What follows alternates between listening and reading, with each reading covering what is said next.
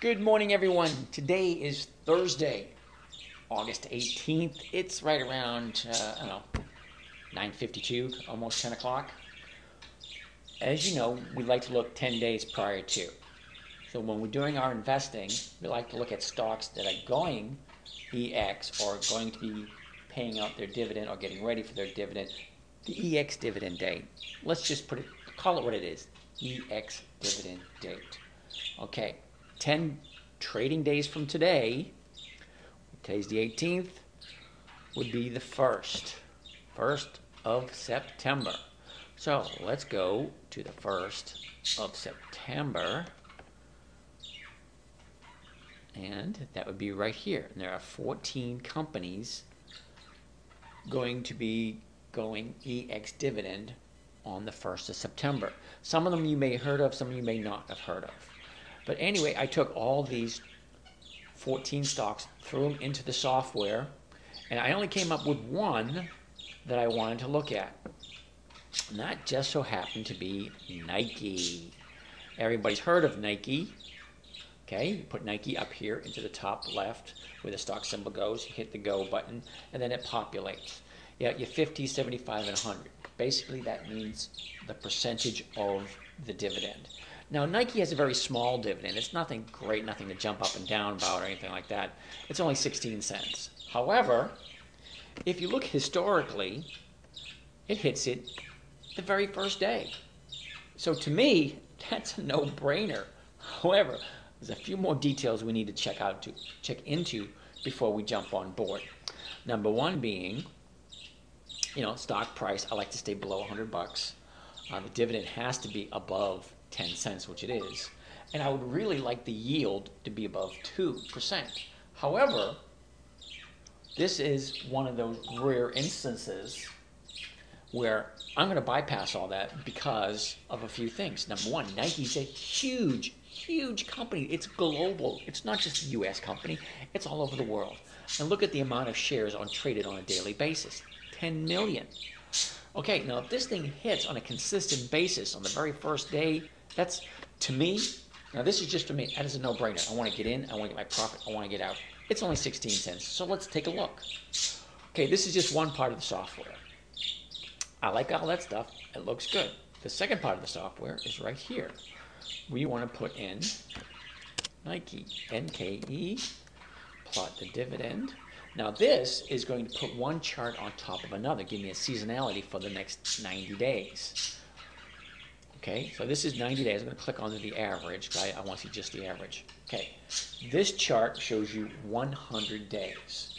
Here's the EX dividend date. Okay, anything to the left is days prior to the EX dividend date. Anything on the right side is after the EX dividend date. But let's take a look at Nike. The EX date is 10 days away. Okay, we get it at 10 days prior to at the opening price, which would be right here, 10 days average.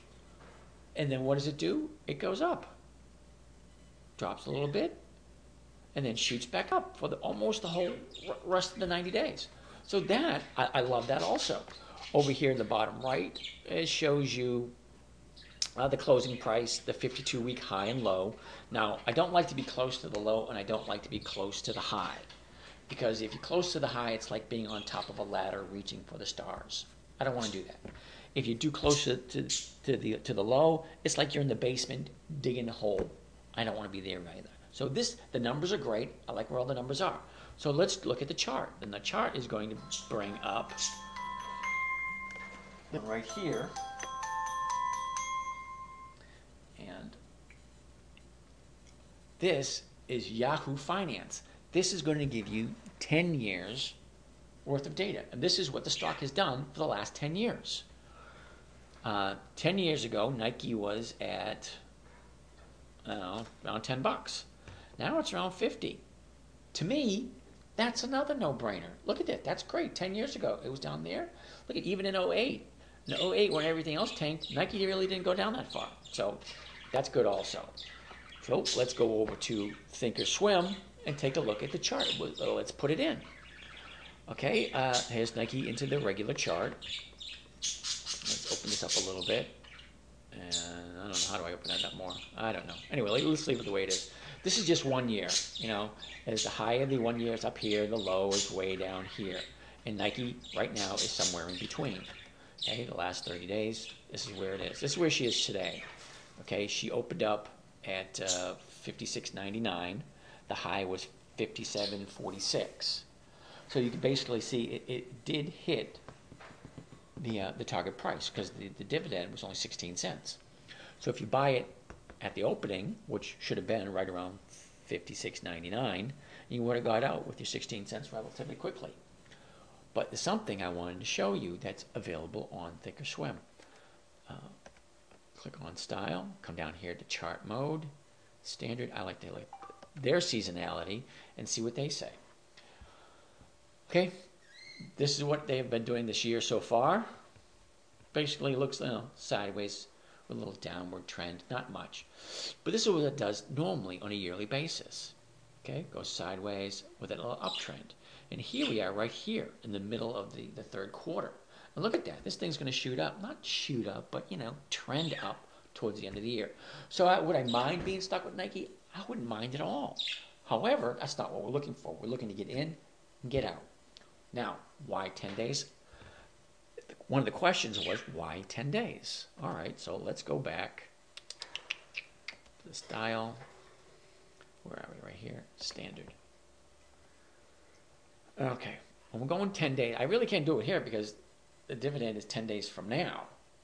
But just, for instance, 10 days ago, it was somewhere around here. You see people starting to jump in. When people start jumping in, all right, you get your opening price. If you look over here in this corner right here, you get the opening price, you have your high, your low, and your volume. Oh, close, sorry. High, low, and close.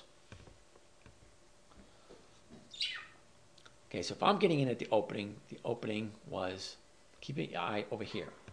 Okay, today, like I said, the opening was 56.99. The high is 57.46, and we're only not even a half hour into the game so far today. So we've already surpassed it, and I didn't even pull up. For the fun of it, let's go right here, open up this software, and see what Nike comes in on this software. This software looks at a different set of parameters. All right, we're going to give that a minute or two to figure out what it's looking at. While it goes through all its calculations, you got the stock price, the stock symbol, the stock price, the dividend, the yield, the 20-day moving average. This is how much a stock moves on an average on a daily basis. Dividend on steroids, what is that? Buy it 10 days prior to, there we go, 10 days prior to the EX date and get out with a profit 85% of the time. Okay? Double dividends, what is that? That's taking the dividend, multiply it in half, 32 cents. How often does it go up 32 cents? From the opening price. Okay, 100% of the time. Dividend capturing, which means holding it through the date of record and then turn around and reselling it for a profit. Now, if these two before the EX dividend date have such high numbers, especially this one here, why would I hold it, just collect the 16 cents and then get out? Why not get the 32 cents and get out before the EX date? Okay, do you see where I'm coming from? So these two strategies right here are 10 days prior to the EX date. This strategy right here is any time before the EX date. And when we start looking 10 days, so it could be 8, 7, 6, 5, 4, 3, 2, 1, any time before the EX date, and then get out for the profit. That's what this strategy is here. It's kind of like the fallback strategy. Hey, if I don't get the 2.5% with the DOS, I'm going to go for the double dividends for 100%. 2.5%, 85% of the time. Okay, great. 2.5% of 57 bucks is close to $1. That's great. I'd rather go for the buck than the 16 cents. Okay, the dividend's only 16 cents. Dividend capturing 97% of the time, 16 cents. Okay, I can live with that. That's part of the program, but that's my personal fallback to the program. Number one, this is my number one choice, dividend on steroids, because it gives me the largest profit for my efforts. Okay, so let me repeat again. These two strategies here, dividends on steroids and double dividends, both look to get in at the opening of the day 10 days prior to the EX date. This strategy here, it's a great fallback strategy, which is how this whole roller coaster, this whole merry-go-round started, is can I collect the dividend, get out with a profit, and then move on to the next stock? Yeah, 97% of the time. I love 97% of the time. It's an awesome number. Worst case scenario, I get to hold on to Nike. Nike's a great company. They've been around for years. The 10-year chart is great growth. Anyway, to answer the question, why 10 days prior to? Because it gives more time for the stock to make the movement based on other investors coming in to capture that dividend.